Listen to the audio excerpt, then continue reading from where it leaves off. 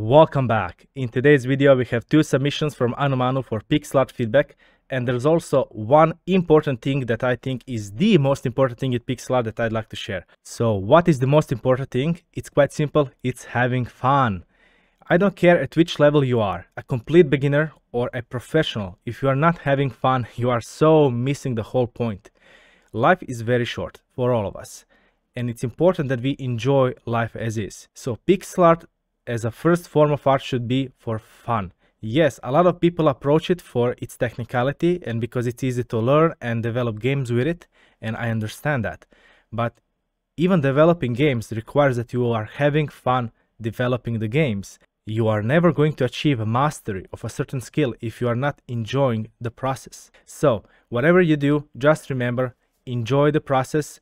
Take a moment, take a deep breath, and remember that you are here to enjoy the process. With that out of the way, let's jump into the feedback. So first, let's talk about this cute little bug. We have an animation. I would say it's an idle animation, and you can see it has 6 frames. It's upscaled, so there's that. But I do believe that it's good as is.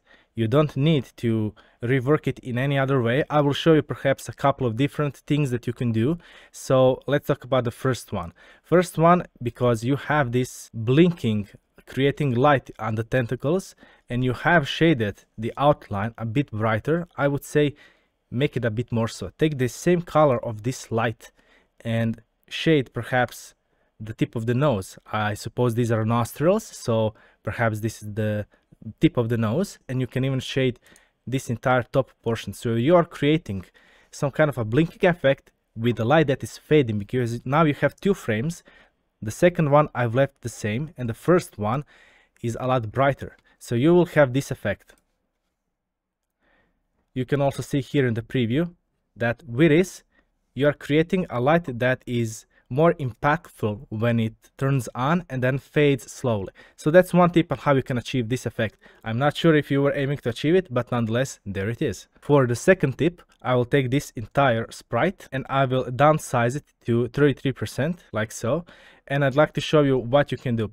For example, for the legs, if you want to make them a bit more rounder, which is a bit easier on the eyes, erase 2 pixels on the edges and you will create a curve which looks quite a bit softer, and I think it fits a bit more nicely into the arms, which also use this type of style. So now you have the same style of legs and arms. And if you want to do the same thing to the head, for example, you can certainly do so like that as well. So it's just a stylistic choice. It's not necessary. Perhaps you were really going for that blocky type of feeling, and that's totally fine. So there it is. Those are the only 2 tips I'd like to share about this character. I think it's totally fine as is. So let's move on to the next image. And here is the second image. We have a very colorful scenery that was created just for fun. And that's the most important thing. Just create, let your creativity flow. And I can see it right here because there are so many vibrant colors, and it's so rich. Wherever I look at it, there's something to look at. So that by itself looks perfect just as an art piece if you just want to take it for fun. Okay, I wouldn't change anything. However, if you want to approach this as an illustration and you want to modify a few things, I'd like to share a couple of things that will help you out in the future that can also be applied in future illustrations. So what is the first tip? The first tip would be reflections on the water. Do you see them? So we have 1, 2, 3, and these type of reflections that happen always happen towards our eyes. So wherever we are, that's where the reflections should go from the source of the light. In this example, I'm not sure where the light source is. I am noticing a blocky moon, which is quite interesting. So if this was a light source and we were here, this highlight on the water, the reflections would go towards us. So like that, and we wouldn't have these other things. So with that as a main thing to fix, I'll first remove everything except this main one. So I'll speed this one up.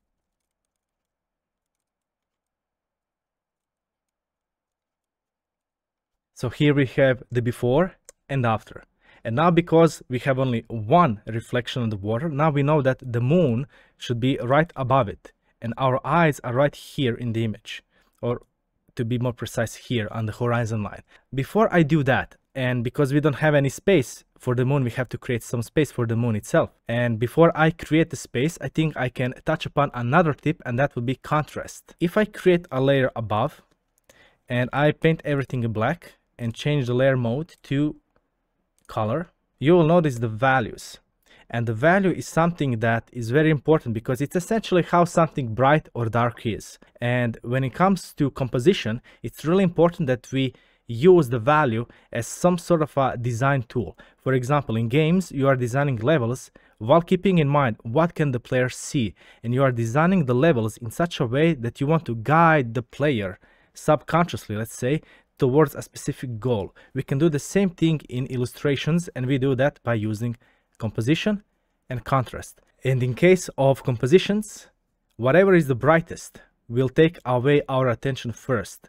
So wherever is the brightest, this will catch our eyes the first. So if I take a look at this base image, you see there's a lot of brightness. So I'm not sure where to look at first. I'm not sure what is the most important thing in the subject. And again, because you're creating this for fun, it's not important, but nonetheless, this is a practical tip for the future. So I'm removing all these brighter portions and I want to focus them on a specific point. And it's also important that we have a separate foreground, midground, and background. So for example, if I turn this off, what would be the foreground? Well, the foreground would be this tree over here. What would be the midground? Well, the midground is usually where our subject is and where the most important thing in the image is. I would say we have this kind of a robot, perhaps, in this barrel that is floating. So maybe this is our main subject. So the midground will also include him, but also this lake or perhaps the sea, I'm not sure, and perhaps a few of these trees.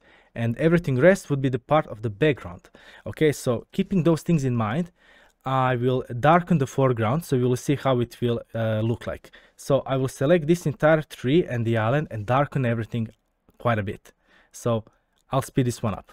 So there we go. What I did was select this. So in case I want to paint over it now and perhaps make it a bit larger, I will paint only over this entire portion. So the easy way how I can darken everything here and create a different contrast is by going to Edit, Adjustments, and here we have three options. So for this one, I'll use brightness and contrast. So I want to make everything a bit darker. Perhaps this should be fine. And just make the contrast just a bit higher, just ever so slightly. There we go. Now I also want to remove these highlights on the rocks. And also for these flowers, I'd like to make them darker. So what I'll do is I'll remove the highlights on them and try to remove the details just a little bit. So there we go.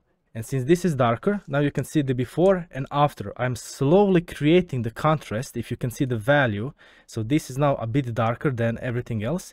You can see that I'm slowly guiding our eyes towards the middle. So what is the next thing I will do? Well, we have these clouds, I believe, in the background, which are quite bright. So again, I want to focus these brighter colors here and I want to erase them everywhere else. So let's go and do just that. I will select these colors and pick a darker color. Perhaps I don't need such a large brush. I think this should do just fine. I quite like the colors here, so it's quite something interesting. Okay, there we go. Now I want to remove this tree because remember we need to make at least some space for the moon. So let's remove it. So I'll just paint over this quickly. Now I'm just creating some kind of waves to indicate these types of clouds, let's say, because I see you have that form which curves. I think I'd like to make this little fella a bit brighter. So again, I'm selecting colors. You can go to Edit, Adjustments, Brightness, Saturation. I want to make him a bit darker and a bit higher contrast. There you go. So now we can also see him a bit better because previously he blended quite a bit with the water, and now we can see him a bit more clearly. Now we can move this moon and we can place it, let's say, down here. Now I have to rework this portion a little bit. And now we have to remove the old moon. All right, there we go. So here we have the before and after so far. Okay, and the last thing I would like to do is push some of these floating island trees further away in the background. You definitely had the right approach when you have used less details for these islands and you have made them smaller the further away they are, but you didn't apply this same thing to the tree itself. So we need to make these things a bit darker. Just like you did on this tiny little small island here, you should have done the same thing in my opinion. And the other things, if you wanted to create a more depth, I'm going to select all of these floating islands that I think could be way more in the background, and I'm going to darken them. So I'll just select all of them. So all of these brighter tones will get covered up with the shadow tone. Now let's go to this larger one. And finally, for the tree itself, I'd like to use a bit more darker colors and use less colors overall. There we go. So now we have the comparison of before and after. We can clearly see that some of them are further away in the background, and you can use this same approach to render each and every single island a bit more differently. So overall, if I look at the value right now, you can see how everything is bright. I'm not sure where to look at, and right now I'm focusing all of my attention here in the middle. So right here. You have the power, the tools to create and guide the eyes of the viewer. So it's a bit more conscious process, and in my opinion, not something that you should be worrying about when you are just creating for fun. When you're creating for fun, just ignore everything and let the imagination flow. When it comes to creating something specific and you want to design something with consciously, these are the couple of tips that you should be keeping in mind. So one, use contrast to guide the eyes of the viewer along with the composition. And the second one, the smaller one, reflections should follow wherever is the light source and wherever your eyes are. So once more, this is the before and this is after. So what I essentially wanted to do is take your chaotic, wild, colorful imagination and its creativity and just try to constrict it just ever so slightly, so I can guide the eyes of the viewer wherever I want to guide them. If you want to achieve the opposite effect and you specifically don't want to guide the viewer's eyes and you want him to be confused, these type of things are excellent. For example, in games where you are trying to find a specific hidden object or a specific hidden person in the image, like Lost Waldo or something like that, you want chaotic, you want something like this. So everything has its purpose when it comes to design, but again, the most important thing is to have fun. So with that, I will conclude today's video, and remember, as always, relax, enjoy, and have fun.